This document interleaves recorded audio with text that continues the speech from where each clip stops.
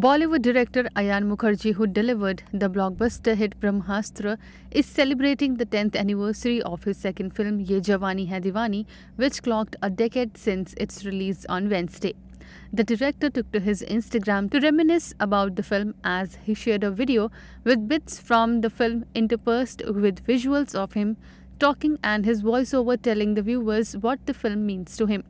He also shared a long note along with the video as he wrote, "Yeh Jawaani Hai Deewani, my second child, a piece of my heart and soul, 10 years old today. I think after all these years I can confidently say that. Making this movie was one of the greatest joys of my life, and what we achieved with it, with all the perfections and imperfections, is a source of great eternal pride for me. Strangely, I don't think I have ever seen Yeh Jawaani Hai Deewani fully from beginning to end.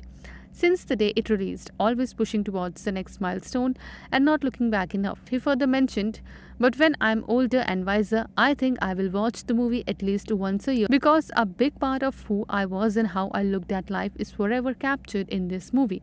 In the recent months, I have often had people recognize me and come up to me, and I'm thinking they will say something about Brahmastra, and then they started talking about Yeh Jawaani Hai Deewani."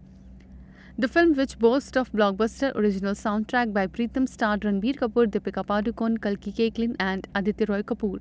So putting out a whole lot of gratitude for Yeh Jawaani Hai Deewani and all the many people who connected deeply with the movie over the years. Also sharing a director's note I had written at the time in my story, which someone special from my team shared with me a few days ago, and it brought back all kinds of memories for me.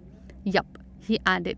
Currently, Ayan Mukherji is working on the second part of Brahmastra. Ayan's report. Subscribe to our channel. Just click on the bell icon for all the latest updates.